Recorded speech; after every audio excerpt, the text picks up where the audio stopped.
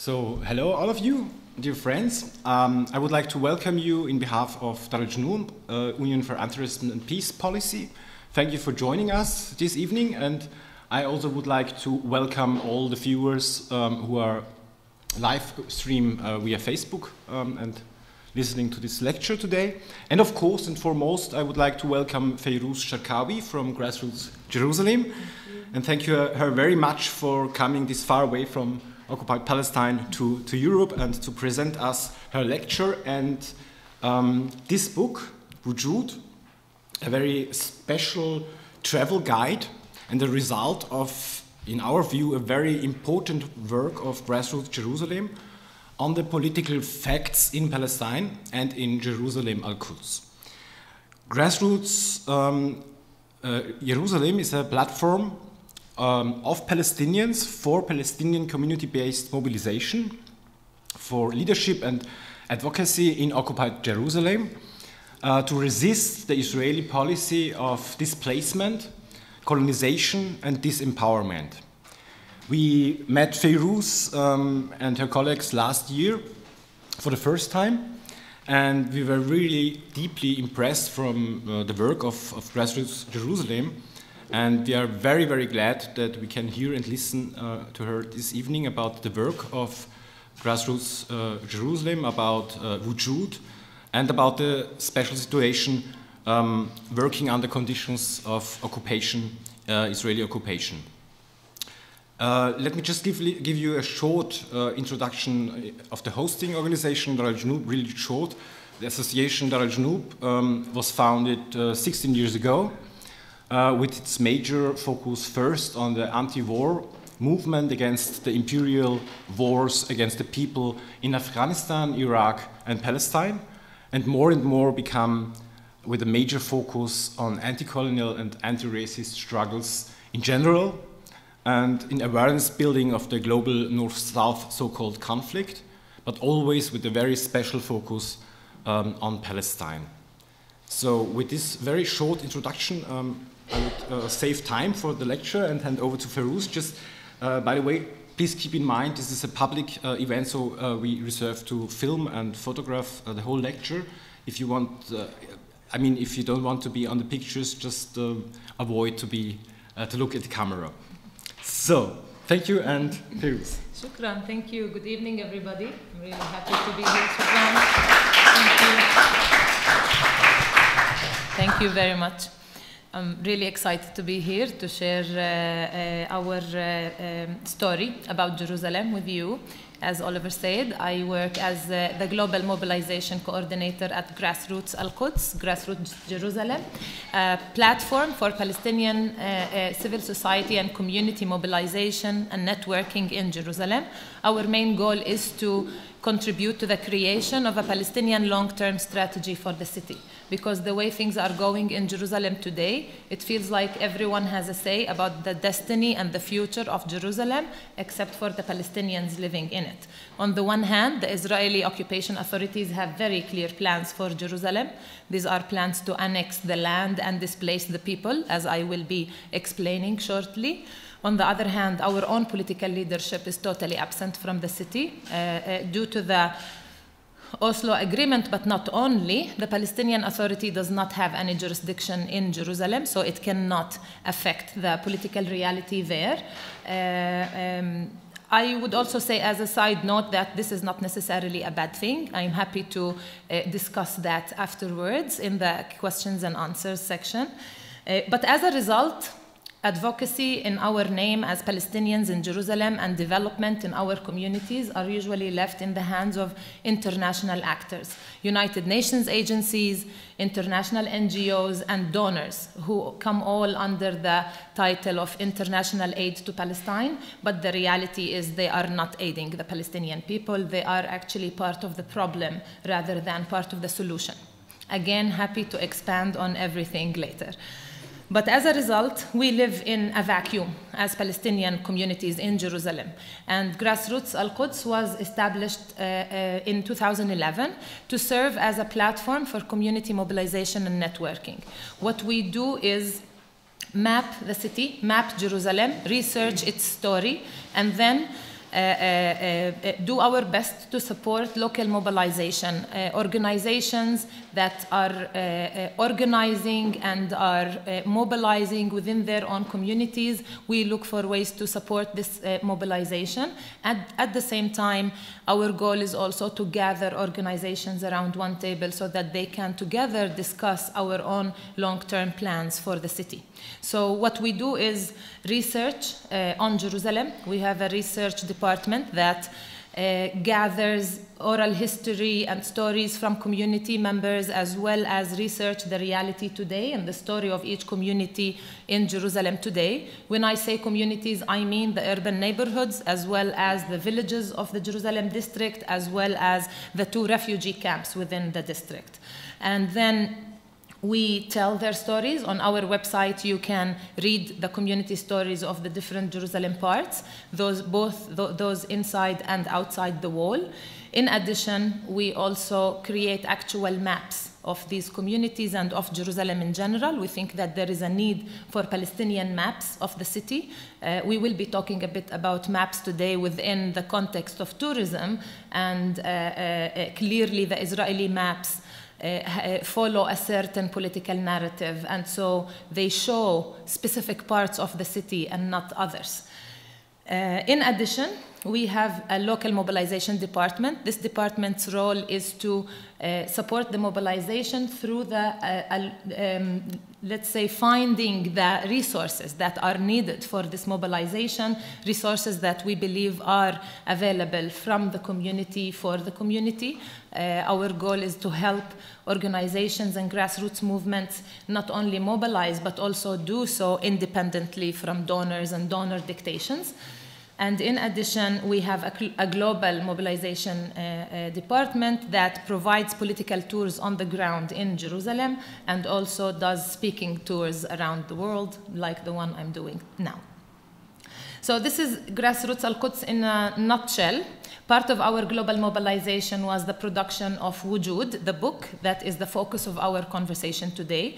Wujood is Arabic for existence. Thank you. I will talk about it after I start with the political context that has led to the creation of this book. So allow me to use a slideshow just to help you follow. And let's start first talking about the political reality that we Palestinians live in Jerusalem today. Since the second occupation, the occupation of 1967, the eastern part of the city was occupied, and since that war in June 67, the Israeli occupation authorities have started making special plans for Jerusalem.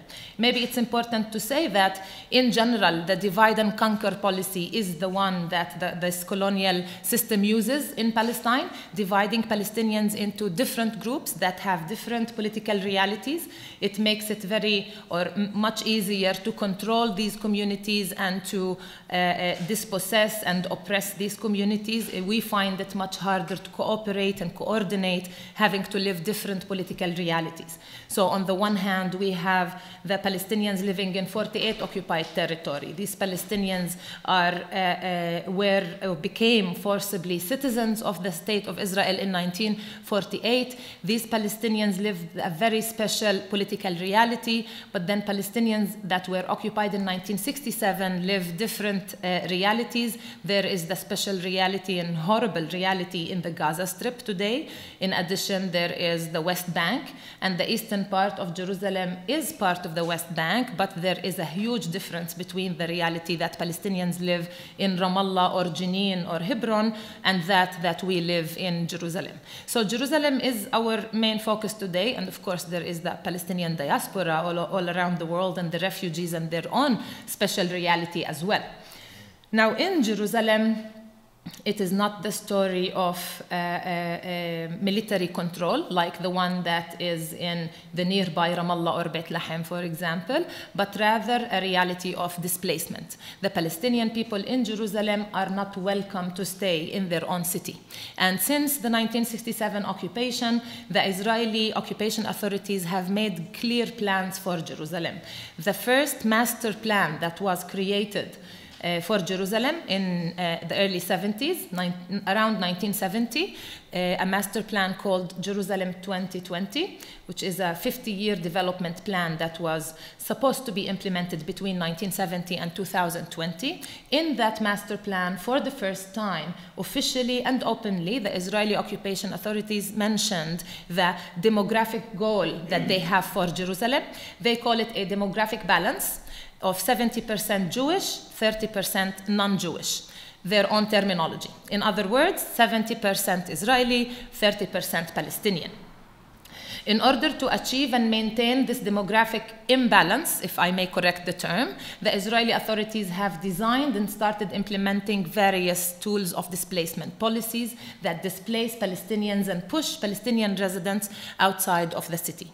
Starting with the special legal status that the Palestinians have. I will talk about borders and about the wall in a second, but the legal status that the Palestinians hold in Jerusalem was the first tool of displacement designed to push them outside of the city. The 66,000 Palestinian residents who were living in the newly occupied territory in '67, that was declared as the municipal boundaries of Jerusalem, these Palestinians were given, against their will, an Israeli legal status called, misleadingly, a permanent residency.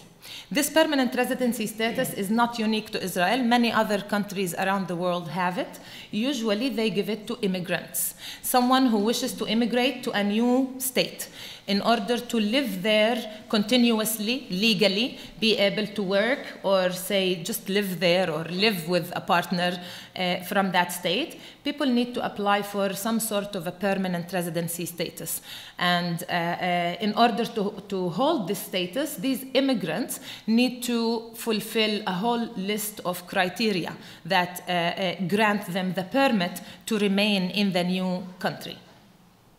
What makes it very interesting that the Palestinians were given this legal status by the state that immigrated to their own city, and so the occupation authorities treat the Palestinian indigenous residents of Jerusalem as immigrants to their own city. And according to the Israeli law, Palestinian residents in Jerusalem have to continuously prove that Jerusalem is their center of life, the so-called center of life, which means that they, first of all, live physically in the city, that they have a physical address. They either own or rent a house. In addition, they have to prove that they pay their taxes in the state of Israel, and especially the arnona, the housing tax. In addition to that, they have to prove that they use water and electricity in Jerusalem as a proof that they do actually practically live in that physical address that they provided. In addition, they need to send their kids to school within the municipal boundaries of the city and receive medical care in the city of Jerusalem. And if they fail to prove all of these criteria, according to the Israeli law, they are not entitled to that permit, that they can, with it, live in the city, and they have to leave. In addition to that, according to the Israeli law, a Palestinian from Jerusalem holding the residency status cannot simply travel for a long time, be gone for a long time, without risking not being allowed back in. In the beginning, the period was 7 years. On paper, the period is 7 years. This is according to the Israeli law called entry into Israel. And in the mid-90s, the rules changed, even though the law itself on the paper did not. But that period was shortened to 3 years. And sometimes you risk not being allowed back in, even if you are gone for 1 year or 2 years. So you can imagine what this means for us in real life. It means that Palestinians cannot simply decide to go live somewhere else outside of Jerusalem. And I am not talking about moving to Vienna. I am talking about also moving to the nearby cities of Ramallah or Bethlehem or Hebron without risking not being allowed back into their own city. So a Palestinian young woman who has just graduated high school and wishes to go study abroad cannot do that without always having to come back and check in, put that stamp on her travel document and say, I haven't moved my so-called center of life. In addition, Palestinians do have to produce all of that, all of those papers to show that they live in Jerusalem, but that does not grant them safety or security to stay in their city. We have to always be up for the test. Israeli officials, employees of the National Insurance Institution or of the Ministry of Interior come to our homes in the middle of the night when we are supposed to be sleeping in our home, knock on our door. First of all, to check. Are we going to open that door? Are we going to be sleeping in our Jerusalem house? If we are in the house, that's not proof enough. Then they will go directly to our kitchen. They will open our fridge and they will check. Do we have fresh bread and milk in our Jerusalem house? Because if we're having coffee and toast somewhere else in the morning, then Jerusalem is not the center of our lives. Later, they will go to our bedrooms and bathrooms and they will check. Do we have towels, underwear, a toothbrush and toothpaste in our Jerusalem house? Because if we're showering and brushing our teeth somewhere else, then we are not centered in Jerusalem. And if we fail to prove all of this, then we are legally deported outside of the city. Only through the use of this very direct tool of displacement, the Israeli occupation has displaced 15,000 Palestinians so far. Since 1967, 15,000 Palestinian Jerusalemites lost the right to remain or to return to their city due to that Israeli law and Israeli policy of the center of life. But of course, Palestinians are displaced in many other various reasons. And next, I will speak about planning policies. Urban planning is political everywhere, but especially in Palestine and especially in Jerusalem, it is used very clearly as a tool of displacement against the Palestinian residents in the city. Starting with land policies and especially land confiscation. This is a context of settler colonialism, and so land is the core of the issue. And taking away the land, dispossessing the Palestinians is a very important tool of control and of occupation and colonization. So Palestinian lands are confiscated all the time in Jerusalem for many reasons and many purposes. First of all, for the construction of colonies, settlements around and also inside, in the heart of our neighborhoods. Palestinian lands are legally confiscated from their owners, and then we witness how a colony is built, a settlement is built on those lands. Army use, for example, is another justified reason for confiscating Palestinian lands. The building of the wall ate up a lot of Palestinian privately owned lands when it was built, not only in Jerusalem but elsewhere around the West Bank. In addition, land is confiscated in Jerusalem for the establishment of so-called national parks. National parks are supposed to be a good idea. National parks are supposed to be a way to protect nature, to protect environment, to protect plants, birds, and life. In Palestine, in Jerusalem, national parks are a tool to displace, dispossess, and kill life. In Jerusalem, in the eastern part of Jerusalem alone, there are 7 national parks today, either existing or planned, and they all happen to be sitting on Palestinian privately owned land that was confiscated from its owners. And if you look at a map of national parks in Jerusalem, you will also notice that they happen to be located on the exact last bits and pieces of land that we owned and into which our communities can naturally grow. In Jerusalem, the Israeli municipality and the Israeli government do not expand Palestinian neighborhoods. They do not allow the expansion of Palestinian neighborhoods and villages. Master plans are not expanded every 15 to 18 years as any authority should do around the world. In Jerusalem, master plans are not expanded, and so not only that we don't have more land to fit our natural growth, but also our land is taken away to prevent that natural growth. Land is also taken and forests are planted, little forests here and there, a lot of them funded by people around the world that think that they are planting a tree in the Holy Land. And so national parks, the construction of colonies, the construction of settler roads, colonial roads that connect the settlements around the West Bank to Jerusalem and to each other. Many of these colonial roads also happen to be sitting mostly on Palestinian privately owned land that was confiscated from its owners. So land confiscation as a dispossession is a very effective tool of displacement against the Palestinian presence in the city. And it works hand in hand with home demolition. The home demolition policy is very active in Jerusalem, and Palestinian homes, Palestinian shops, Palestinian agricultural structures are demolished all the time, with the excuse that they were built illegally, without permits. Now, when we have land, a little bit of land left, and we would like to build on it, naturally, again, not only in Palestine, everywhere, you cannot simply build freely on your land. You need to go to the authorities. The planning committees need to authorize your construction, and it has to fit an existing master plan. But since our master plans are not developed, it is used as an excuse to reject our applications for building permits. In the last 6 years, the Israeli authorities rejected 94% of our applications for building permits. So I think it is safe to say that the Israeli occupation does not allow us to build legally, leaving us with only one of two options. We either build illegally or we leave the city. And I am proud to say that for the Palestinians in Jerusalem, it is very important to stand their grounds and stick to their city. I mean, I think Palestinians in general have this. And so many Palestinians choose to build illegally, risk the house being demolished.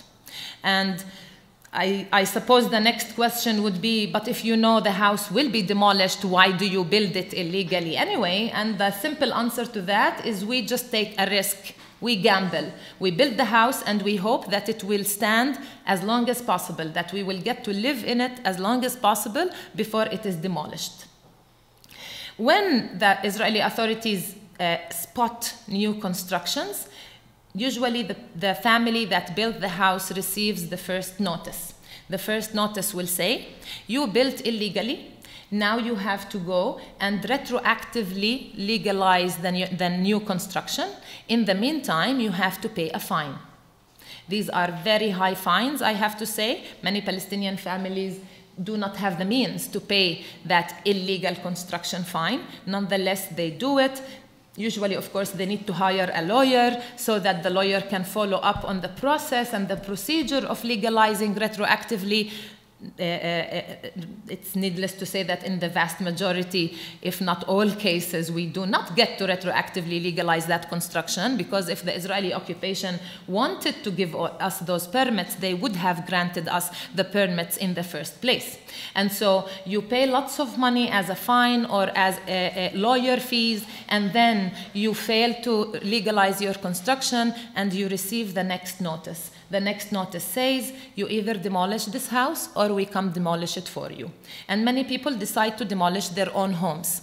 I mean, both scenarios are simply horrible scenarios, and people order a bulldozer or bring the tools and they demolish the new construction. That can be either a big full house or an additional floor or an additional room sometimes. Some people don't even have space to build new homes, but what they do is add another bedroom and another bathroom to the newly wedded son and his wife so that they can live in the same place and not have to leave the city. And sometimes you have to demolish that addition or the new house that you have built. If you decide not to do it on your own, then the Israeli authorities will send their bulldozers, and the bulldozers will come accompanied with police forces, with a police force. The police force will create a circle around your house. They will knock at your door and they will say, you have 20 minutes to be outside. In 20 minutes, we will demolish this house. And then people have to take their kids, some of their clothes, maybe some other stuff they managed to save, and they stand outside and watch their house being demolished. And then they leave and send us the bills. And we have to cover the expenses of our own home demolitions. Even though the Israeli authorities do have, the municipality does have an annual budget for covering the expenses of demolitions of illegal constructions. Nonetheless, in the case of Palestinian illegal constructions, they do not cover those expenses. They save the money and they make the Palestinians pay it. Double gain. And then the Palestinian families find themselves not only homeless, but also bankrupt in the awfully expensive city of Jerusalem, because they used up all life savings in order to build the house, and then they used up all favors from family and friends to cover the expenses of fines or lawyers or demolitions. The whole experience can cost a Palestinian family up to 1 million shekels. This is a huge amount of money to a very poor population. The Palestinian population in Jerusalem is awfully poor. 80% of the population lives below the official poverty line. And so a family eventually finds itself bankrupt and homeless in Jerusalem, and many of them have to leave the city in order to find that available or affordable housing outside. There are not very clear numbers when it comes to home demolitions in Jerusalem, but the estimated number of structures in general demolished in Jerusalem since 1967 is 5,000. Out of these, 2,000 are estimated to be homes. The other structures could be agricultural again or business structures. Either way, Palestinian construction is not allowed. I mean, other smaller problems exist as well. For example, Palestinians cannot build higher than 5 floors. And so you cannot even build vertically, not only grow horizontally, but also growing higher is forbidden for Palestinians in Jerusalem. Other planning policies include the creation and construction of colonies and settlements. Today, there are 214,000 settlers living in the eastern part of Jerusalem alone, out of 650,000 who live in the West Bank in total.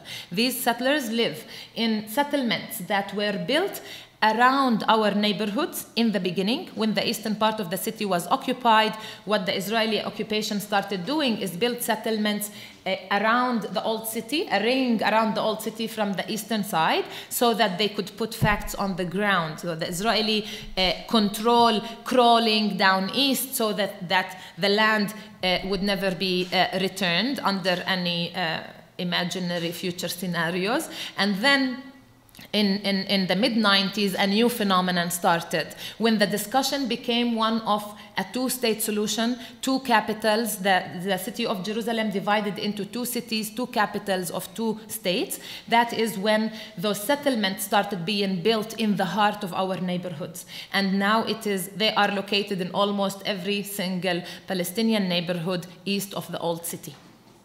Of course, inside the old city as well. In addition to land confiscation, home demolition, and the construction of colonies, there is the intentional underdevelopment of infrastructures in our communities. In order for the communities to grow strong, in order for those communities to actually survive, but also flourish and be vibrant, we need infrastructures. We need streets, we need sidewalks, we need bus stops, we need medical centers and business centers, schools and other needs, parks also, that we lack severely in the city of Jerusalem. There is an intentional underdevelopment in order to stop the Palestinian community from becoming a vibrant one, an alive society in the city of Jerusalem. Of course, infrastructure for settlements, infrastructure for connecting those settlements does exist. Infrastructure of tourism does exist in our communities, but not infrastructure for our own development or for our own gain from this tourism, as I will be explaining in a few minutes. In addition to that, another big effective tool of oppression, displacement, and colonization in Jerusalem is the suffocation of the Palestinian economy, preventing economic development in the city of Jerusalem. Since the beginning of the occupation, since 1967, the Israeli plan has been to isolate Jerusalem from the rest of the West Bank, cutting off ties between the city and its surroundings. Jerusalem up till then was the center for its surrounding and neighboring towns. The small then town of Ramallah, the small town of Bethlehem, the city of Jericho, they all had ties to Jerusalem after the ties to the west to Jaffa were cut off in 1948. But the 3 other sides, that connection was cut off following 67 and the 1967 occupation. And in order to isolate the city, in addition to the physical isolation, which came in the shape of, if you look at the first line, the borders, the municipal boundaries of Jerusalem, or the construction of the annexation and expansion wall in 2003, that started in 2003. There is also the economic isolation of Jerusalem, cutting off ties that are not only political, cultural, or social, but also economic between Jerusalem and its surroundings. And the municipal boundaries, followed by the military checkpoints, followed by the annexation and expansion wall, they all physically cut off those economic ties. They cut off the flow of goods and customers in and out of Jerusalem. And suddenly, the villages around the city that used to come to their urban center to shop for their needs, but also to sell their products, their harvest, and their, for example, the farming communities used to come sell their very delicious fruit and vegetables in Jerusalem, and the Bedouin communities used to come sell their wool and their products in the market of Jerusalem, buy the things they need from the city, and this flow of goods and customer is almost entirely cut off today. And the construction of the wall was certainly the biggest factor recently of suffocating the Palestinian economy. With the construction of the wall, many of the Palestinian businesses in Jerusalem lost their customers, and they had to shut down. Hundreds of Palestinian businesses shut down in the city of Jerusalem since the construction of the wall started almost 19 years ago. Other areas where the Israeli occupation applies displacement are education, for example. In 1967, when the Israeli authorities occupied the eastern part of the city, they imposed their own Israeli curriculum on the Palestinian schools in Jerusalem, on the public schools in Jerusalem. And please note that when I say the Israeli curriculum, I am not saying that this is the same curriculum that is made and prepared for Israeli Jewish schools, but this is a special curriculum created by the colonizer to educate the colonized, to brainwash the colonized, to create a certain new state of mind. Just as a small anecdote and example, if you take the book that is made, the title of the book is To Be Citizens in Israel, and it is a book and a lesson that teaches you how to be a good citizen of Israel. So it introduces on one of the first pages the symbols of the state. So there is the Star of David as the symbol of our country, and there is the police symbol, the logo of the Israeli occupation police, as our security forces. So this is just one example, very simple, of what that curriculum means. The curriculum certainly is just part of the settler colonialist system that wants to replace one people with another, that wants to replace one history and narrative and language with another, and certainly it is very effectively, or could very effectively be done through education and imposing the Israeli curriculum. Just to give you a short hopeful story, in 1967 the Israeli occupation did impose that curriculum on all public Palestinian schools in the city of Jerusalem. And then it started a huge wave of boycott and protest. And the Palestinian families stopped sending their kids to public schools that adopted or were given against their will the Israeli curriculum. And this boycott was very effective. Families that sent their kids outside of the city to go study in nearby towns and villages so that they don't have to learn the colonizer narrative. In addition, some educators joined forces with some, how should I call them, capital holders, rich people, and they created alternative schools. They created Palestinian private schools that stuck to the, back then it was the Jordanian curriculum, because the West Bank was under Jordanian control between 48 and 67. The Palestinian Authority had not existed back then, so there was no real Palestinian curriculum, but there was the Jordanian curriculum, and so these alternative schools were the refuge for all of those kids and their families that did not want to send their kids to Israeli schools or Israeli-dominated schools. The boycott was so effective and so long. It lasted for 7 years. And in 1974, eventually, the Israeli occupation backed off. And they said, okay, you can have the Jordanian curriculum back. But I had to say that since then they have been trying to find alternative ways to impose their curriculum on the Palestinian schools when they saw that this forcing of the curriculum did not work back then. They started looking for indirect ways to do it, and today it is done by preventing budgets from the schools. Palestinian schools in Jerusalem being under occupation, they need budgets, they have to get budgets from the occupier.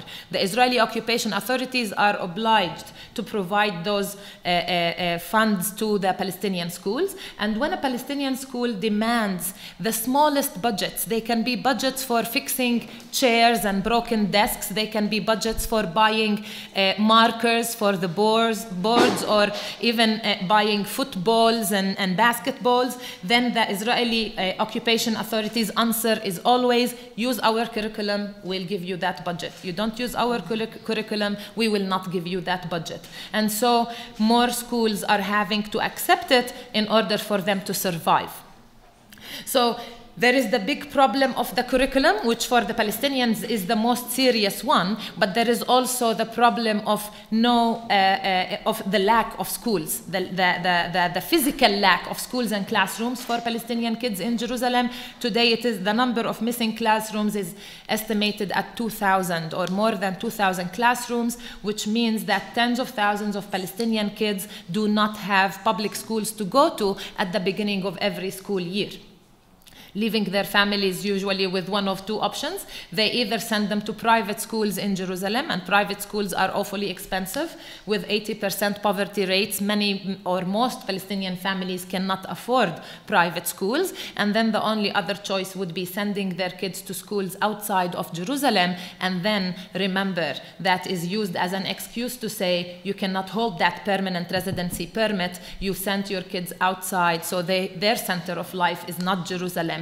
And so it is used just like forcing people to move and live outside of Jerusalem because there isn't any available or affordable housing inside, just like sending people out because there aren't enough hospitals in Jerusalem, and so on. Usually these policies work together and they eventually lead to the same inevitable result: more and more Palestinians displaced from Jerusalem. So it's not just the physical aggressive displacement, there is also a silent, subtle, still very violent and aggressive displacement, pushing Palestinians outside of the city to look for their very basic daily life needs.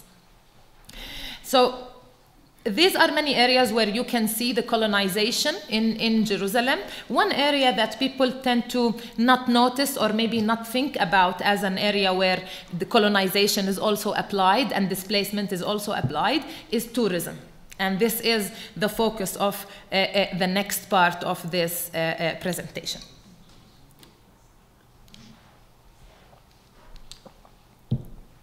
Jerusalem, the holy city, is a top tourist attraction and destination. Millions of people come to visit Jerusalem every year. Millions of people come to visit the holy city, not knowing how unholy the situation is in the holy city.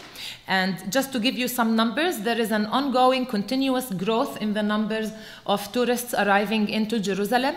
In 2016, that growth of inbound tourism was 47%, the growth. And the number estimated in 2017 was 2.8 million tourists visited Jerusalem in 2017. I just saw a recent report that said that in 2018, I think it was certainly above 3 million. I think it was around 3.6 million tourists who came to Jerusalem. But due to the Israeli policies in Jerusalem, many of these tourists do not know the political reality of Jerusalem and do not meet the Palestinians in Jerusalem. The eastern part of the city is entirely hidden from their experience as visitors. In 2016, only 20% of the tourists who stayed overnight in Jerusalem stayed in Palestinian hotels. And this is not only due to the lack of hotel rooms, but there is a severe lack in hotel rooms, just like the building of homes and of businesses and of parks and infrastructure. Also, the construction of Palestinian hotels is limited and not allowed freely in Jerusalem. And the numbers today stand at 1,500 hotel rooms, Palestinian hotel rooms, versus 20,000 Israeli hotel rooms in the city of Jerusalem. But not only the infrastructure is lacking, also the Israeli propaganda hides away the eastern part of the city. So when Israeli, when Israeli tourist agencies plan a program for a group or a tourist, then they do not include a visit to the eastern part of the city. The Israeli maps marginalize the eastern part of the city. We will look at one example of an Israeli map of Jerusalem, and they prevent the visit from the tourists who don't know better about the situation in Jerusalem or about the political reality in Jerusalem or the shape of Jerusalem, can easily visit the city, enjoy their time, and leave without even knowing that there is an occupation.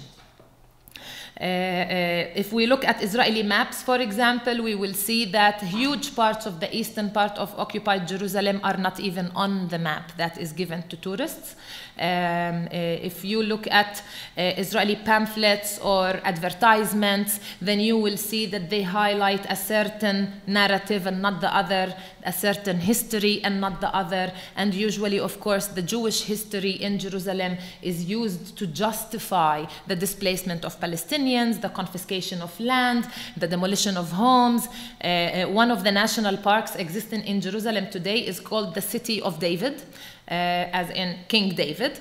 This City of David Park and Visitor Center is located in Silwan, which is the Palestinian neighborhood, the big Palestinian neighborhood just south of the old city, just outside of Dung Gate.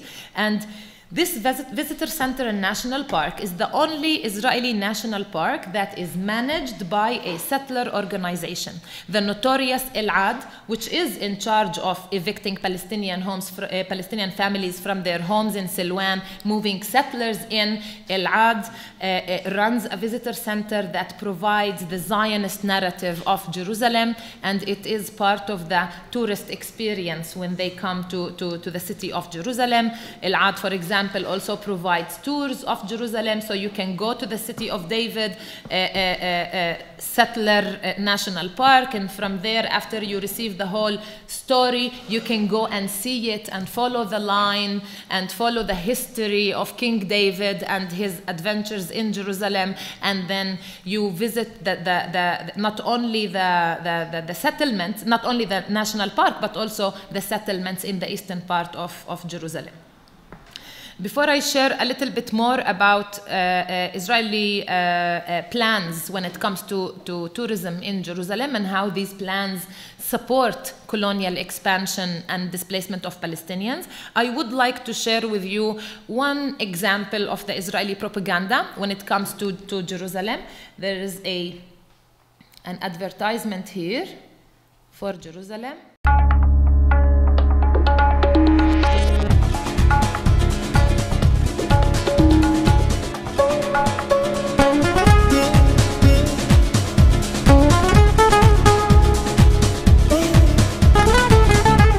Everything here is so connected and so together. It's like as if everything combines together into this beautiful harmony. Like Jews and Arabs and tourists from all over the world, like Chinese and Australians, all together, something that you cannot find anywhere else.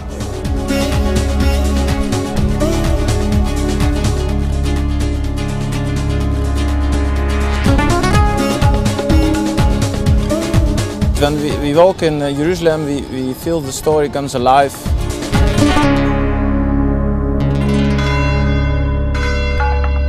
2,000 years ago, the people there walked there around, Jesus walks there around, and now we walk around here. It's very special.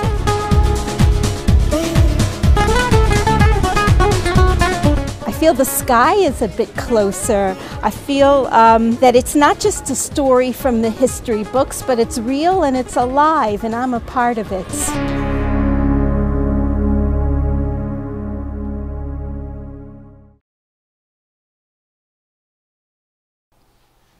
Okay. So I guess I don't need to interpret a lot what we just watched.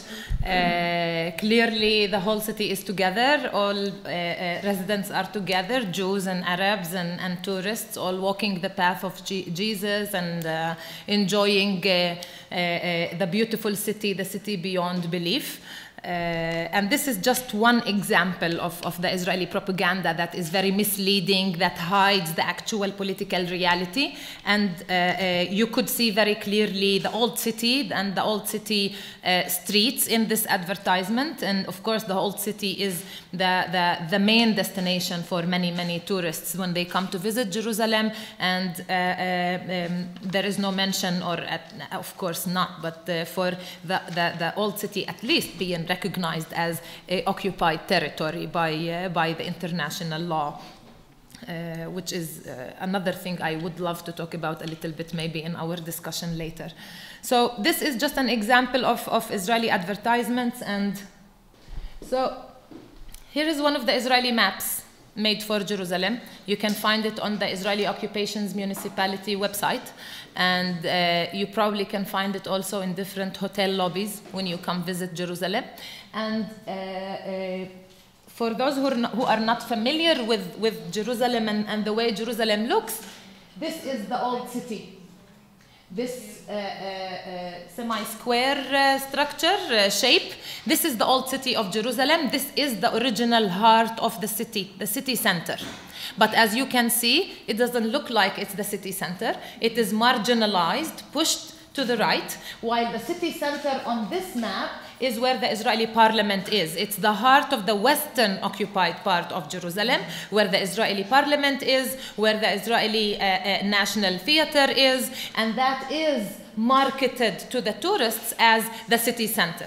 So any tourist who doesn't know better, again, doesn't have an awareness about the shape of the city or the different parts of the city or the occupation in the city, will probably think that this is where they need to focus their visit in Jerusalem. Whenever I go to different cities around the world, I hold the map that is given to me and I look at it, and based on it I decide where I need to go and what I need to see and visit. And the tourist that receives this map will think that beyond the old city there is nothing to the east that they have to go look for. But there is a huge part of the city that is not even on this map, that is deleted from this map. In addition, maybe you can see how there is more life on the left than over here, for example. And many Palestinians live in this area, but it is marketed as empty, as dull, as there is nothing for you to see there. And so the Israeli maps in general follow, of course, the certain Israeli political propaganda and narrative. They omit and delete parts of the city from the map itself, and those parts that are lucky enough to be on the map, the Palestinian neighborhoods, they look empty, as if there is nothing for you to go see there. So Israeli maps, of course, are just another tool of spreading this narrative and this propaganda about the city.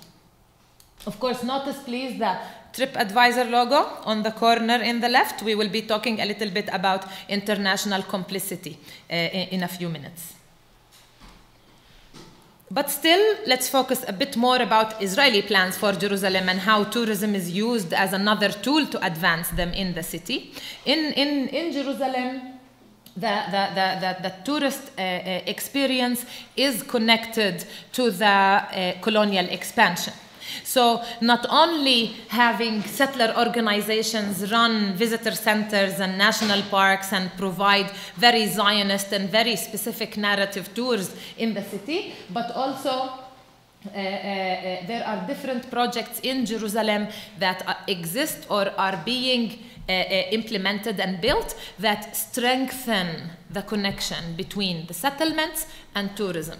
So, for example, a new project that was recently advertised or uncovered a few months ago is a project to build a cable car in Jerusalem. And this cable car is going to begin in the German colony near the neighborhood of Al-Qatamon. There in the southwestern side of the city, it will take tourists from the west to the east. The first stop will be just outside of the City of David National Park, just outside the Al-Buraq Wall, which is known as the Western Wall, which the Israelis call the Wailing Wall. And so the attractions around the first stop will be going to Al-Buraq Wall Plaza, where we saw people pray in that advertisement, a place that until 1967 was home to almost 1,000 Palestinian families. Palestinian homes were demolished immediately following the war in 67 in order to clear this plaza. And from there, the tourists can take the cable car again and go up the Mount of Olives, another big tourist attraction, especially for pilgrims and religious tourists. And there, and also secular tourists, of course, they want to see the Mount of Olives. So the cable car will take them up that hill and put them, the next stop will be just outside of the settlement of Ma'aleh Hazitim. Ma'aleh Hazitim is a settlement in the heart of Ras Al Amud, a Palestinian neighborhood that is on the slopes of the Mount of Olives. From there, they can go into the Jewish cemetery that is on the slopes of the Mount of Olives, a very ancient cemetery and a very big cemetery on the slope of the mountain. And there, Israel and the Israeli occupation authorities will be building a visitor center and creating a promenade, a path for tourists to walk from the cemetery up the Mount of Olives, to the top of the Mount of Olives. This promenade will take them from just in front of Ma'aleh Hazitim settlement or colony all the way up to the next colony on the Mount of Olives, Beit Ha'orot, or the House of Lights, which is another colony located on top of the Mount of Olives. This way, the whole experience of tourists will be just jumping from one settler project to another. This is the first gain for the Israeli occupation. They follow the narrative and they hear the narrative everywhere they go. At the same time, this means that these tourists will not be walking down the streets of Tur, the Palestinian community on the top of the Mount of Olives. And so the Palestinian communities all through this path will be hidden and omitted from the tourists' experience in Jerusalem. In addition to the I'm sorry because I cannot see it anymore. In addition to the infrastructure, there are also a lot of festivals and international sport events and music events that take place in Jerusalem, that Israel organizes in Jerusalem in order to attract tourists. So, for example, I don't know if you noticed during the video, there were shots of the Israeli Jerusalem Marathon, which has become a big festive event where many tourists come to run the marathon or witness the marathon in Jerusalem, a marathon that also runs between east and west, again representing the Israeli control over the whole city. In addition, some festivals take place in Jerusalem. For example, the Festival of Lights. This is a festival that doesn't take place only in Jerusalem. Other cities around the world have their own lights festival, like New York or Amsterdam, and also Jerusalem. So Israel trying to enter this global sphere where they also become another normal city hosting another global festival and event. In addition, some sport events take place in Jerusalem that are also global or international. For example, the Italian bicycle competition known as Giro d'Italia. The Giro d'Italia is probably the biggest cycling competition in Italy. It has never taken place outside of Europe. It took place in some European cities, but never outside Europe until last year. And guess where it was outside of Europe for the first time? Jerusalem. And so people came to witness and to enjoy and to participate in this big sport happening that was hosted by the occupation state and was another way of Israel again marketing Jerusalem as its own, and by action also gaining a lot of support politically and economically. And then there is the Israeli propaganda, and there are the international companies and the international engines and booking agencies that follow the Israeli propaganda very loyally, and they adopt it fully. We saw the logo of TripAdvisor on the map. You might have heard about some campaigning and mobilization that was happening against Booking.com and Airbnb for listing properties that are owned by settlers in the occupied 67 territories. The campaign about Airbnb took a lot of attention, and Airbnb had to release a statement. They stated that they are going to take away and delete the listings of properties in Israeli settlements in the West Bank, but not in Jerusalem. Since the beginning, they said, we are not going to delete any listings in Jerusalem, in the eastern part of Jerusalem. Nonetheless, they did not omit anything. They did not delete anything, not in Jerusalem nor in the West Bank. And still, you can go on Airbnb and rent your settlement house for your next visit in Palestine if you like. In addition, Google is another big supporter of the Israeli narrative and propaganda. So two things and two examples about Google that you can test out for yourselves. First of all, a few months ago, Google moved the city center from the old city to the same place you saw the city center on the Israeli map. So today, the city center of Jerusalem on Google Maps is not where the old city is, where the original city center is, but rather way more west, to the west. In addition, Google as a search engine supports the Israeli existence, control, and economy in the eastern part of Jerusalem. So for example, and in the west, of course, if you try to look up a business in the eastern part of Jerusalem, say hairdresser, East Jerusalem, then note the results that you will get. You will get many results taking you to hairdressers in the west, in the western part of Jerusalem, or to Israeli hairdressers in the east, so in settlements. Maybe you will find some Palestinian results, but they will be down the list. They will not even appear among the first results that you will get. Needless to say, many people do not even, I don't go down on the list when I look up anything on Google. And so you will be directed by Google and by Google's search engine and Google Maps to support Israeli economy in Jerusalem and not Palestinian economy, even if you are awarely, intentionally looking for it.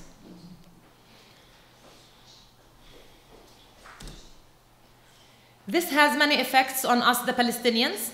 On the one hand, politically, many tourists do not see us. They do not see the occupation in our communities. They don't see the physical displacement. They don't see the oppression. They don't see the home demolitions. They don't see the police and army terrorizing the people, humiliating the people in the streets every day. They don't see the lack of infrastructure. They don't see any of those effects of colonization and occupation in Jerusalem. In addition, this has an economic effect, of course, on the Palestinian people. So the tourists do not see us. They don't come to our neighborhoods. They don't stay in our hotels. They don't eat in our restaurants. They don't shop in our markets. They don't come buy tickets at our festivals. And so they do not spend any money. They do not invest any money in the Palestinian economy in Jerusalem.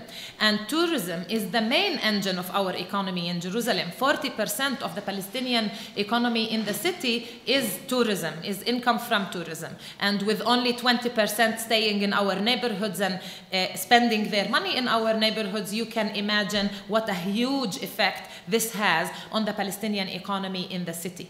But on top of the political and economic results, there is just the general sad result of millions of people missing a lot of fun in Jerusalem because of that. They don't come to see the beautiful places we have. They don't know where they can hike in the eastern part of Jerusalem. They don't know what cooperatives they can visit, souvenirs they can buy, hostels and hotels they can stay in, and so and festivals that we have that they never hear about. For example, there is this beautiful village in the south of Jerusalem called Battir. Battir is known for its eggplants. Battir produces the best eggplants in Palestine, and they have their annual eggplant festival. And certainly no Israeli tour guide and no Israeli website and no Israeli map is going to tell you about all of these attractions. So as a result, the whole experience is lacking. Just like the political and economic effect, there is also just the general effect of people missing out a lot. And that is exactly why we created Wujood.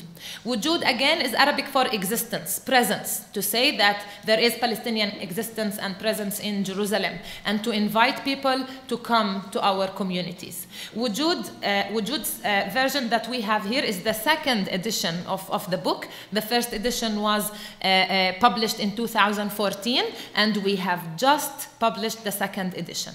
I will take you through Wujood and just tell you what Wujood as a Palestinian grassroots guide to Jerusalem offers you as visitors to our city. The first chapter is the chapter that is not only relevant when you come, it is also relevant before you come, because many people plan their trips before they leave the house. So they know which hotel they're going to stay in, they know which activities they are going to have, they might have an idea about which food to eat and what souvenirs to buy already before they come to the city. And so the first chapter of Wujood, that is titled While in the City, also works before you are in the city, and it provides that practical tourist information about Palestinian hotels and guest houses and hostels that you can sleep at. It has a whole list of the Palestinian hotels that are located in Jerusalem, at least around the main city center, the original city center. In addition, it has lists of restaurants or food and drink areas around Jerusalem, in addition to shopping areas and markets, not only in the old city, also outside of the old city, streets like Salah ad-Din and the Zahra, Nabi Suleiman, Sultan Sliman, and also Nablus Road. All of these are vibrant economic streets and centers where people can find a lot of things to buy. In addition, it also has information about transportation. In Jerusalem, there are two totally disconnected public transportation systems. The Israeli public transportation system does not take you anywhere in Palestinian neighborhoods unless it is to an Israeli colony inside those neighborhoods. So, for example, there is no Israeli bus that takes you from, say, Jaffa Road in the west to Jabal al-Mukabbar in the east, in the southeast. But there is one bus line that can take you to the colony of North Zion in the heart of Jabal al-Mukabbar. So there is no bus to Palestinian neighborhoods, there are buses to Israeli settlements in these neighborhoods. As a result, the Palestinians had to create their own public transportation system. And we have our own buses going to our own neighborhoods. And so we included in Wujood, it comes also on the map that is with Wujood, the whole list of lines and destinations of Palestinian buses, because we tell you what you can see in the city. We also need to tell you how you can make it there. In addition, there is other practical information, like what do you do in a medical emergency, for example, or how and where you can learn Arabic if you're staying for a longer time. If you're staying for a shorter time, there is a list of basic words and sentences that you might need in order to find your way or buy something in the market. So all of this is found in the chapter that is called While in Jerusalem. Next comes the chapter that tells the political context. Again, being a tourist in Jerusalem is political, and there is nothing like being a neutral visitor in Jerusalem, and we think that we need to provide this political context to all of these visitors that do not know about the political reality in the city and that might have no exposure to what's happening in the city. So in the story of the city, we provide, first of all, hello, come on in. We provide the history, and the history in this chapter is actually wider than Jerusalem. It provides the story of Zionism in Palestine and how the Zionist project in Palestine started, and our history with our previous colonizer, the British colonial rule in Palestine, and how it supported the settler colonialist Zionist system to be in place. And in addition, we tell the stories of the Nakba and, of course, of 1967 and what happened in Jerusalem. Then we focus on Jerusalem and talk about all of these different policies I was just explaining about. So what is the political reality for Palestinians in the city so that people can understand into what they are going to into what city. In addition, we talk about international aid, which is another part of the problem, as I started saying earlier. Many people think that international aid to Palestine is just a tool to help Palestinian liberation and freedom and self-determination, but I hate to bring it to you, it is not. It is just another layer of colonization. It's another layer of occupation that we believe at Grassroots Al-Quds that we need to break free out of as Palestinians. International aid, just in a few words, is simply an extension of colonialism. It's an extension of the physical colonialism that existed in many in the region, in many countries around us, and international aid is provided to those developing countries. We prefer to call them formerly colonized countries, and international aid comes with many strings attached.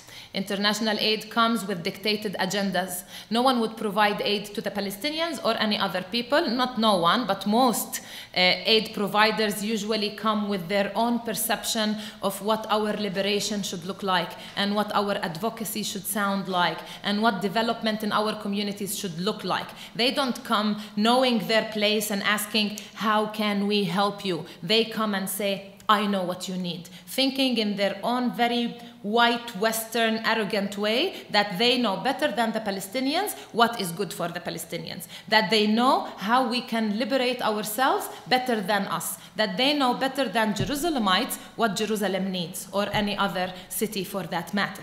So first of all, there is the political problem, the agenda problem, because usually there is a discrepancy between my vision as a Palestinian and the vision of my donor or United Nations agencies or international NGOs that come and implement projects in our communities. In addition, international aid is another means or income generation tool. It makes money for aid providers. They make income from providing aid. For example, when it comes to donor countries, for each $1 spent in international aid, they get 2 in return. So it's a very profitable business, international aid. But in short, I don't want to speak too much about international aid, but as a result, this usually means that we, the Palestinians, do not grow, we do not develop with international aid. International aid does not, in its existing shape and system, does not allow us to do a cumulative work, does not allow us to do any sustainable work, and it only helps itself stay in the game. It keeps us dependent on it, and that is a very big problem for a people who would like to end an occupation and to practice freedom and self-determination. So this was a big side note about another part of this chapter in Wujood that talks about international aid, and it's very important for us to provide it as part of the political story of Jerusalem, because in Jerusalem there isn't just the occupation, there is also the international occupation and colonization. And that's exactly why we finally talk about BDS, and we think that BDS is another very important topic to provide as part of our political story. We witness also how more and more, it's becoming more sensitive to talk about BDS. And you mentioned BDS, and many people start becoming uncomfortable in their seats. And that is exactly why we thought it was very important to talk about it as a very legitimate and powerful tool of resistance.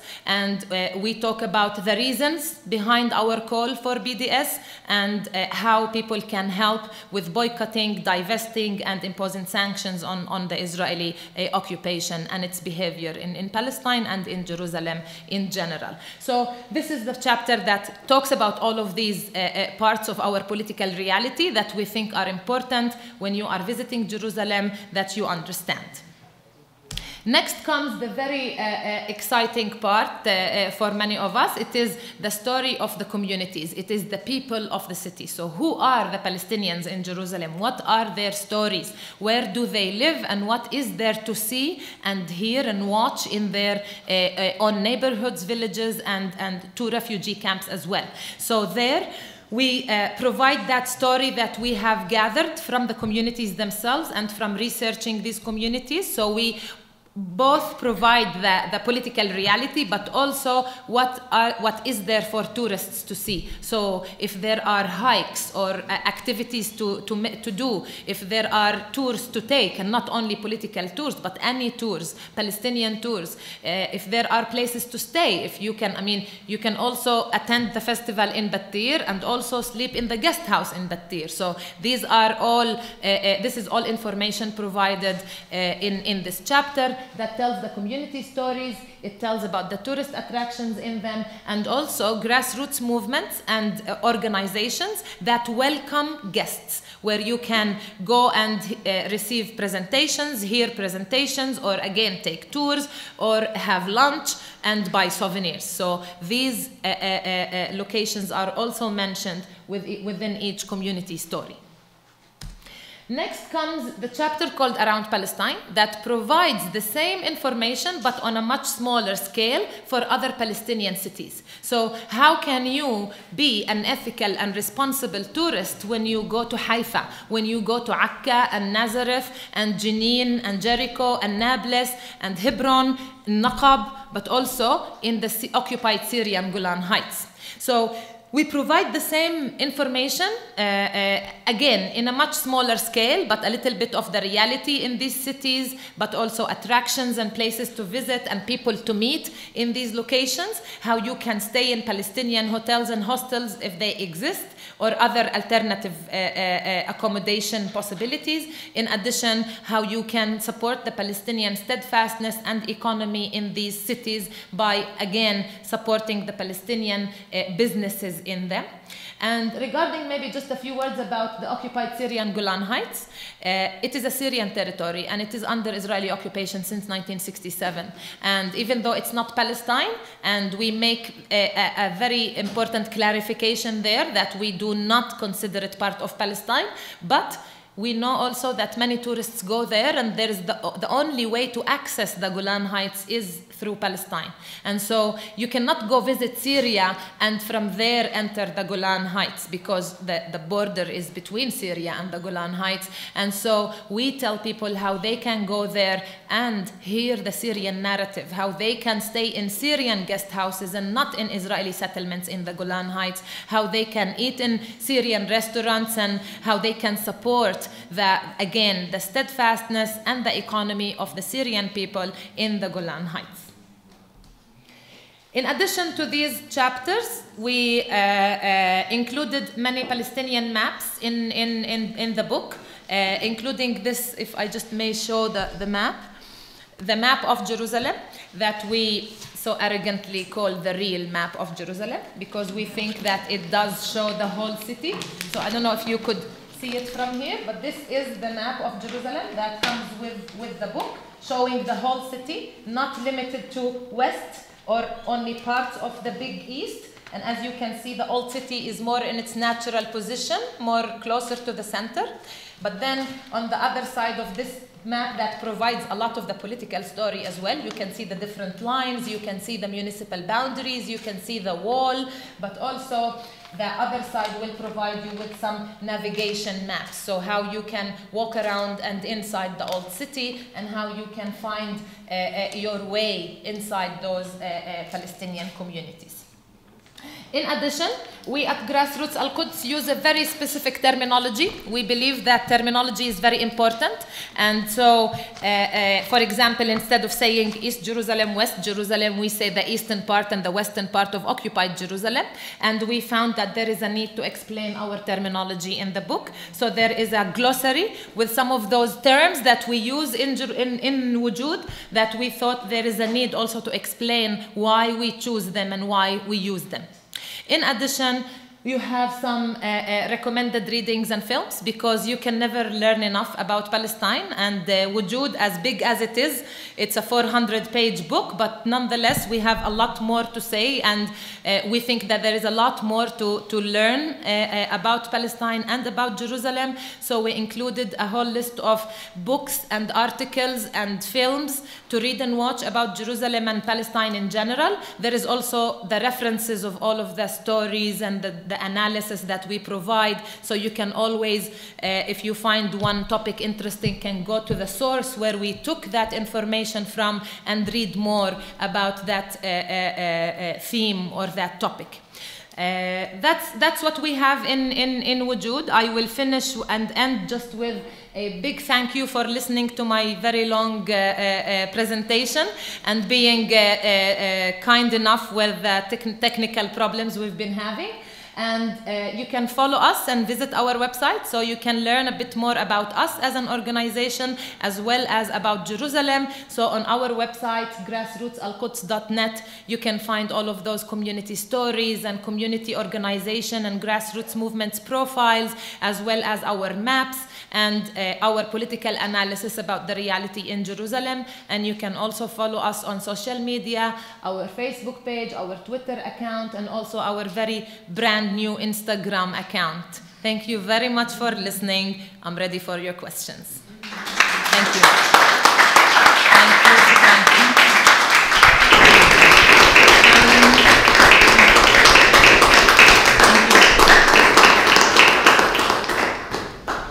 Yeah, thank you so much for this really very interesting lecture and deep insight and enlightening presentation. Thank you. The situation. Just give it to the audience to raise any questions or contributions, please. Thank you for this. Sorry, just in Arabic, in German, in English, it's no. I try. Yeah, of course. There are some words only in Arabic. Thanks in advance. You mentioned that there was this 50 years development plan, yes. This imbalance of 70-30. There are 3 months left until 2020, so how is it evolving? I am very happy you're asking this question also, because I forgot to mention that the plan was never adopted officially. Even though the plan was put in place, the plan was never deposited for a public review, which is the democratic procedure you need to take when you create such a plan. You present it to the residents of the city, they comment on it, they object on it, and then you edit it accordingly so that you can actually say it was decided upon in a democratic manner. But this did not happen with this plan. Nonetheless, it continued being the background of so many other plans and policies to follow.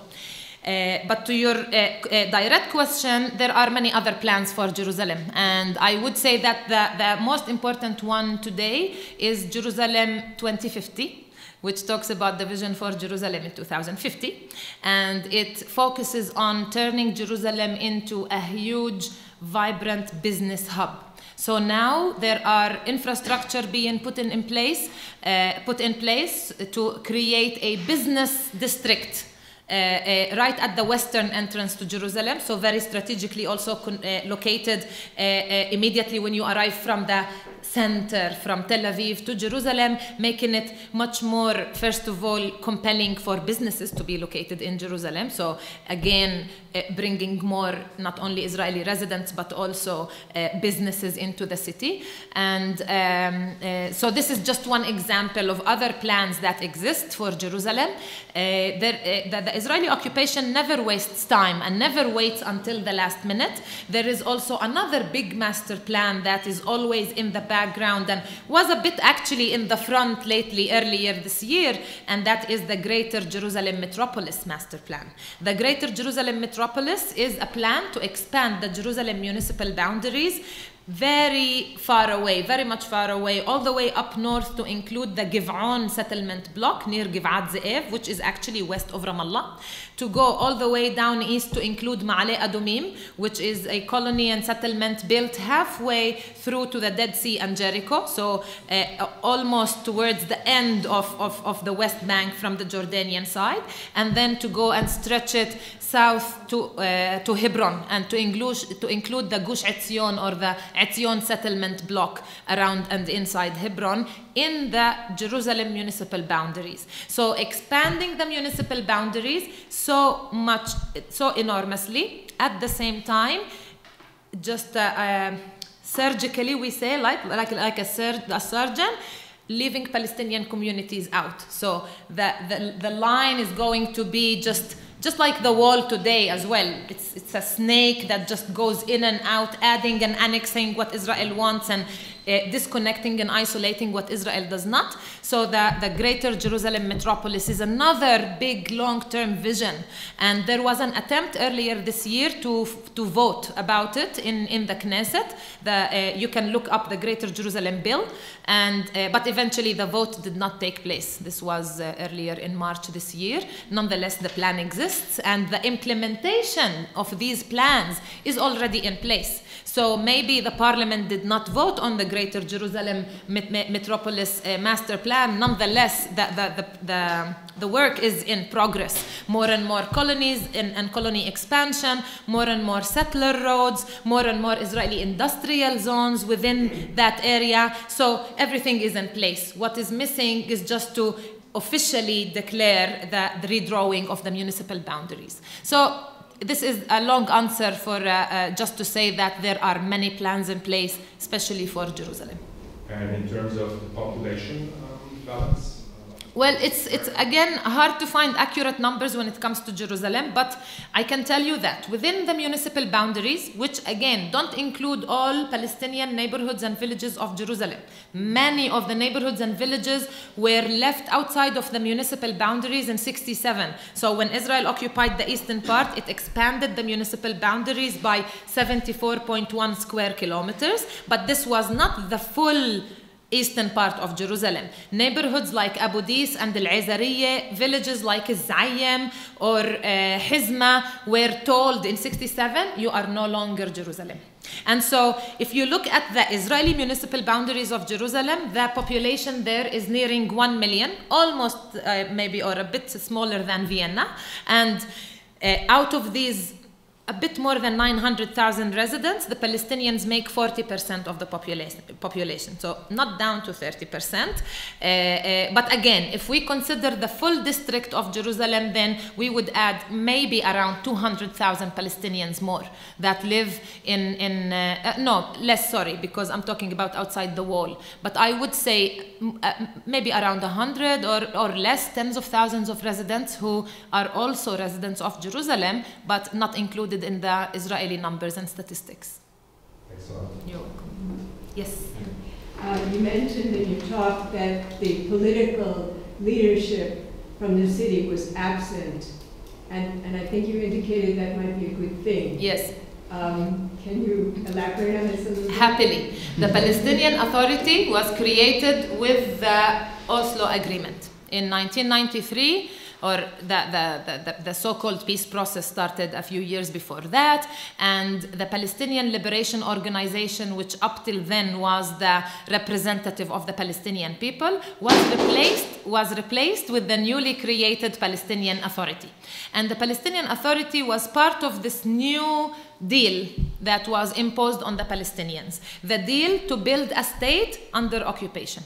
The deal is standing and leaning on the concept of security coordination between Palestinians and Israel. In other words, the security coordination between the Palestinian Authority and the Israeli army, which usually does not mean the security of Palestinians. It only means the security of Israelis and settlers. And so the Palestinian Authority is considered by many Palestinians as a traitor, as a leadership that has betrayed and continues to betray its people. The Palestinian Authority, first of all, in practicality, in practical means, the Palestinian Authority cannot build a state, cannot run a state when it's under occupation. So to expect that Palestinian ministries would work normally and naturally is outrageous, because the occupation is there to prevent that. So the Palestinian Authority is just an image of Palestinian sovereignty, of Palestinian authority, of Palestinian control. We have none of that. And the Palestinian Authority has no power and no authority. And so on the macro level, on the political, ideological level, it's a problem to have the Palestinian Authority and the illusion that Palestinians can actually build a state when colonization continues. The whole deal of Oslo was, Palestinians, we will give you prosperity if you give us peace. So we will allow economic development in Palestine if you stop resisting. So in other words, Palestinians be occupied in silence, be occupied in peace, and the Palestinian Authority is the contractor that is implementing this deal. So the Palestinian Authority is considered a contractor and a collaborator of the occupation rather than the protector of Palestinian visions or the protector of Palestinian rights in Jerusalem.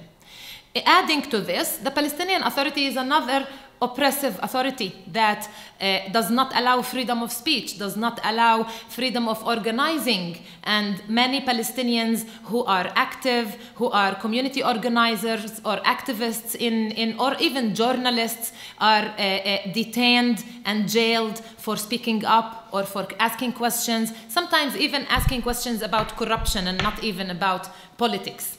So, for example, there was the story a few years ago of a Palestinian journalist who is a reporter in economics. He's just an economy reporter.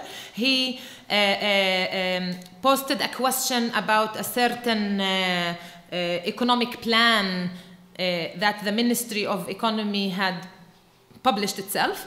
And because the questions were challenging, he was detained and jailed, and there had to be a whole mobilizing in order for him to be released from jail. So these are just examples of why the Palestinian Authority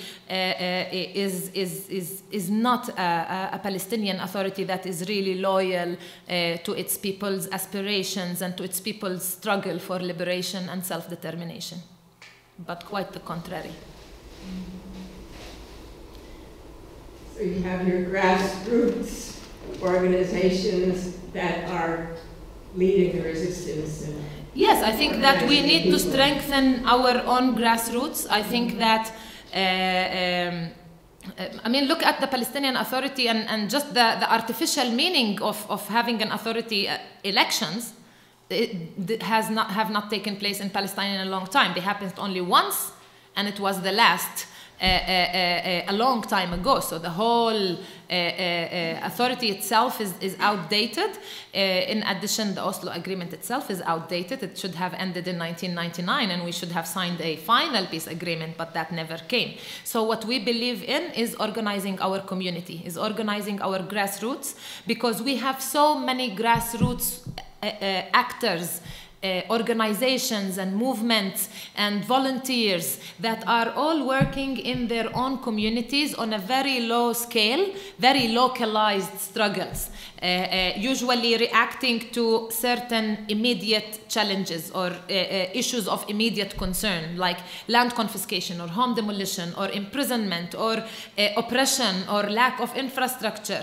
And so we believe that this power should be given to the people who know best what they need, the people who have the right to determine their own future, the people who need to empower themselves, because no one else is going to empower them, not our political leadership and not international aid and certainly not the occupation authorities. And so we believe in us self-empowering our communities, in us first of all, understanding our political reality. Second of all, knowing what we need to do immediately, but also creating the space and time to sit down and vision and build visions for our own society and for our own place, whether it is Jerusalem as a city or a wider spectrum, or I mean a wider range and a general Palestinian, I would say, strategy.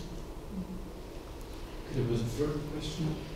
I have many quick questions, but here are a couple. First of all, the easy one is, is there also some online resource or maybe a plan for an online version for Wujood? Oh yeah, first of all, you can buy the PDF version online. I mean, for those who don't want to buy the physical book, they can always buy a digital version of Wujood with all of the links and links, whether to our website or other websites. But in addition, we are currently working on the mobile application. So there will be a Wujood mobile application because indeed I love books. I just read in some coffee shop the other day, I saw a sticker that says, books are always cool.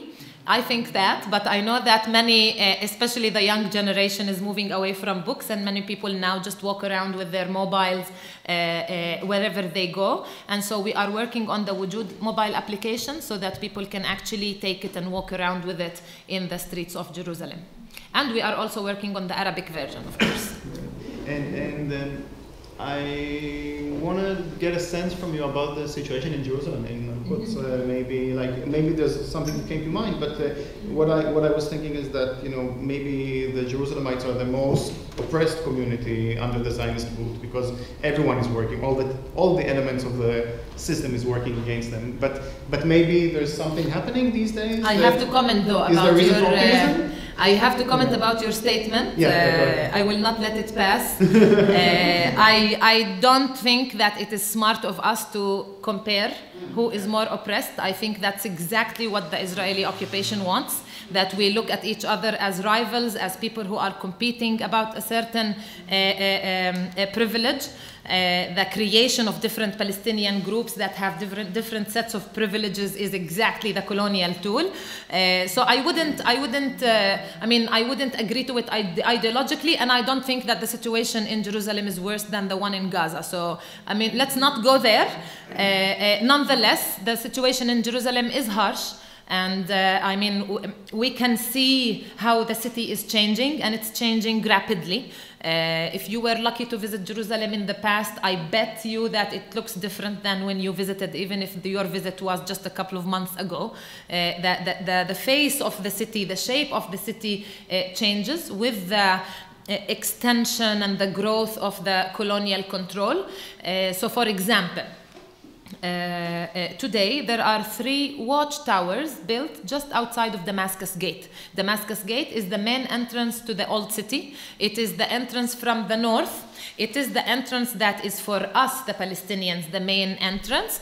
And the Israeli propaganda when it comes to tourism, by the way, is to move the main entrance to the city from Damascus Gate, which is our own main public sphere, and move it to Jaffa Gate, which is the western gate to the old city, because then you can very simply just walk from the western part where the map centers your visit, and you can still peek into the old city, but then again, you know, go back and go back to the west. So today there are 3 military watchtowers built at Damascus Gate. They are not ugly, cold metal watchtowers. They are incorporated within the architecture of the old city and the surroundings of Damascus Gate. So they are built with the Jerusalem stone, the thick Jerusalem stone, in order to fit the architecture around them. But they are 3 watchtowers where soldiers are standing 24 hours a day, again, stopping Palestinians, monitoring Palestinians, searching on Palestinians, detaining Palestinians, humiliating Palestinians. And today, even though this is a very recent development, there is an even more recent development. Right next to one of those watchtowers, today the Israeli occupation is building a new museum. It's going to be called the Roman Museum. And so this museum is another change in the face of the city. And I'm just talking about the face of the city. I'm not talking about the enhanced displacement and the growing maybe number of Palestinians that move out of Jerusalem or are pushed out of Jerusalem. So the situation in Jerusalem is quite hard. And the Israeli policies and the Israeli Zionizing policies and plans are implemented continuously. The Israeli colonial machine never stops. No colonial machine ever stops, and it keeps working all the time, expanding settlements, moving and bringing more people, Israelis, to live in Jerusalem, building a business district, expanding municipal boundaries, expanding colonies around the eastern part. So all of this is happening, and it continues. At the same time, there is a lot of Palestinian mobilization taking place, and that is another part of the story. That is another part of my report that is important to give you. Palestinian communities, Palestinian groups, Palestinian individuals wake up every morning despite this horrible reality and creatively and in very inspiring ways mobilize and do something to create the change that they wish to see in their communities. And I consider Wujood, we consider Wujood another invitation to you to come and see this and support it in the right way, because people don't lose hope. People wake up every morning despite the fact that it must be very easy to say, okay, I don't want to do this anymore. I'm just going to move and try to live a quiet life somewhere. People wake up every morning and try to organize their community and create change in their community. And again, very inspiring, very creative. And I think that should be part of what we report on coming from Jerusalem. Shukran. Thank you.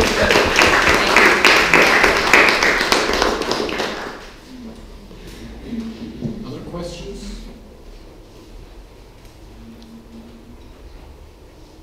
Maybe the rising numbers you mentioned of tourists coming maybe with more and more. Is there any numbers where they are from? Like is there Christian waves or? I don't know if this information specifically exists, but I can tell you that a big part of it is thanks to or due to the actions and activism of the Israeli Ministry of Tourism, that is very proud to report on the growing number of tourists and the growing number of people visiting Jerusalem especially. And part of these actions that the ministry has been doing is, for example, open a new airport, international airport in the south. So today, around near Rashrash, which is known today as Eilat, there is a new Israeli international airport. In addition, there are more direct flights that did not exist before into Palestine. So, for example, today there is a direct flight between China and Palestine. So it is creating these options, creating these possibilities. There was also, I'm sorry, I cannot remember the name of the country, but there is an Arab country that allowed Israeli commercial flights to fly above its ground, and this has made it also much easier to bring tourists from other destinations into Palestine, and as a result into Jerusalem. So there is a lot of policy in place, a lot of policy and cooperation between policymakers and capitalists and business owners and companies that are making this happen together. Okay, there was a question. Yeah. Yes. Yeah.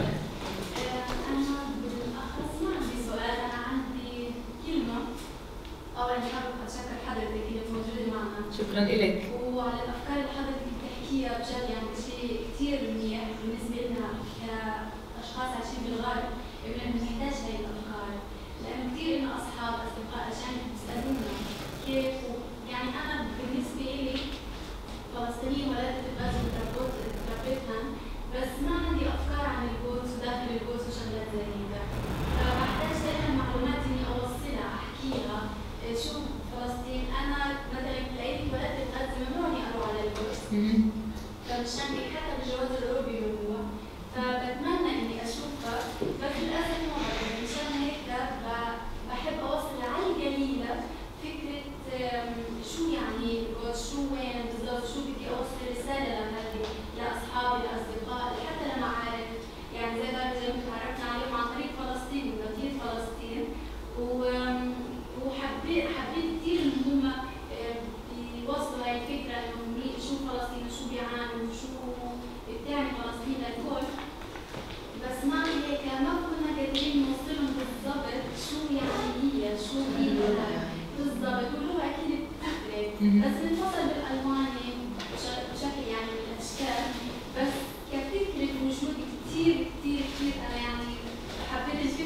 شكرا كثير. أنا كشباب كثير حابة هذا الشيء، حابة يعني هذا الشيء وحابة إنه أوصله وأترجم لهم، فكثير بدخل على تويتر على حالة بجرب أترجم وأوصل شو يعني وشو بيعمل، فكثير بشكر حضرتك. شكرا لك كثير، شكرا.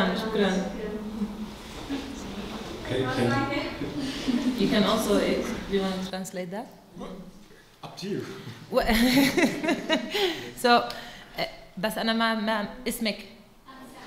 Ansam. So Ansam was born in Gaza. She lives here, and she was just saying that it's important to have books like Wujood not only for the people here but also for Palestinians who cannot make it to Jerusalem, and that it is there is a lack in finding information about the city and about Palestine for someone that cannot come to Jerusalem legally, since she was born in Gaza. Even with her foreign passport, she cannot come to Jerusalem. So she's grateful for the opportunity to have a book like Wujood, and she says, I am part of the youth that are happy about this book, and I am, for me this is very moving, and this is one of the most appreciated feedbacks that I received, or we received, for Wujood, because هلا أنا بدي أبلش بالتعليق بس I'm going to comment on your own comment and say that when we made Wujood, we had a big dilemma, because we do think that visiting Palestine under Israeli occupation is normalizing the Israeli occupation.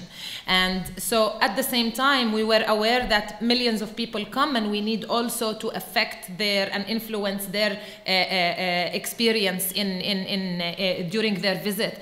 But at the same time, we consider Wujood as a book to have on your shelf even when you are not visiting Jerusalem. It brings Jerusalem to you as well.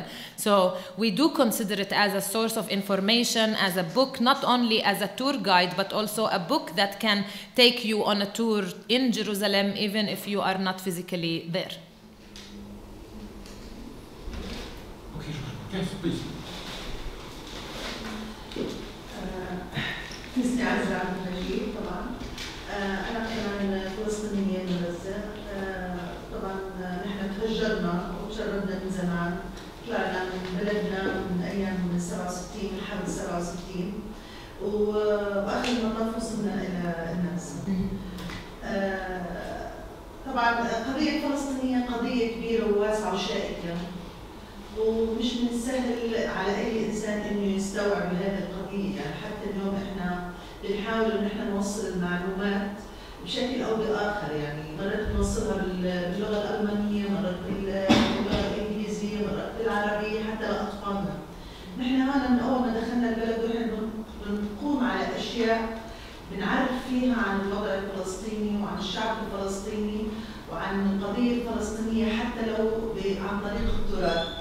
يعني المرأة الفلسطينية دائما بنقوم بأشياء بنعرف فيها. السؤال إنه نحن شعب انظلم وعاش فترة طويلة من الضغط من جميع الدول العالم عليها.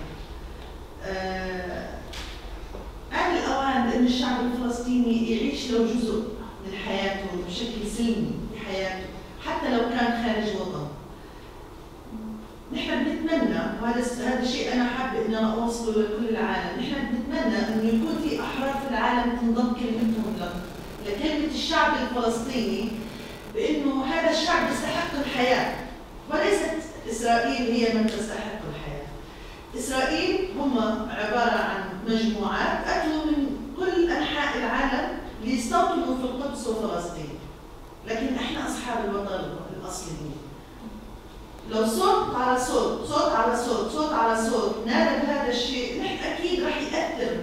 نحن بهمنا إنه إحنا نصير نجيب تأثير من برا لدعم قضيتنا الفلسطينية، وليس فقط إنه إحنا نعلمهم ما في داخل قضيتنا الفلسطينية.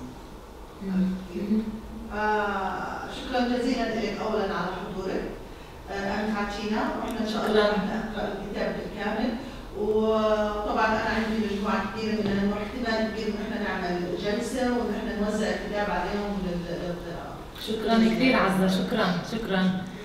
So Azza is another Palestinian refugee, and she started by saying that the Palestinians outside of Palestine do their best to pass on the story to their children, to pass on the language, to pass on the culture, and to keep the Palestinian identity alive also in exile. And she went on to saying that we as Palestinians deserve to live, we deserve to live normally, and that in order to do that we need true support and solidarity, and that people would join their voices to our voices and speak up against the injustice and the occupation, and that she is happy also for the book, and that she will certainly read it, and I thank you for that, and hopefully also read it within a group, which is a brilliant idea. Okay, so if there are not more questions, I say thank you so much for your lecture thank you for your answers. I really want to recommend to buy this book. We have some books on the table there. It's €28 with the map, or you can also only buy the map. It's €5. Just not to support Grassroots Jerusalem or to show solidarity, but I think to support yourself in getting a deeper understanding of the situation. It's really a recommendable book. Thank you. Thank you. Thank you for coming, thank you for viewing. We have snacks and drinks in behind, so we have possibility to talk in a more informal way. This was the last event in the old Darajanoub. The new Darajanoub will be in the 16th district, in the Demergasse 1, so the next event will be there.